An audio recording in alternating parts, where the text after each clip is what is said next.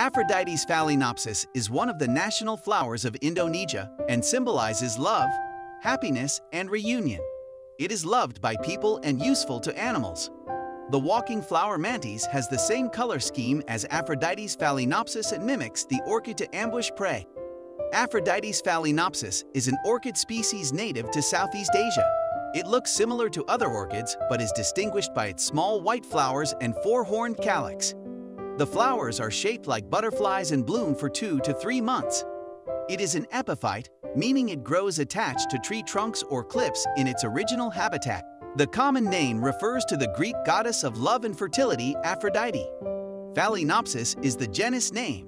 However, in Indonesia, it is sometimes called anggrek bulan, which translates to moon orchid. It is called this because it looks nearly identical to the moon orchid, which is another popular orchid in Indonesia.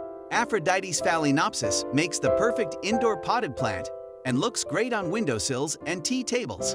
It is fairly easy to grow and requires little maintenance. Since it is an epiphyte, the roots need plenty of air. Therefore, soil with good permeability and drainage is preferable. This orchid is relatively drought-tolerant and excessive watering will damage the roots. Sufficient sunlight ensures the leaves turn brilliant emerald green, but too much sun scorches them and may change them to yellow. Aphrodite's Phalaenopsis is a perfect little orchid to grow in your home. It will add a touch of romance and happiness to any space it is placed in.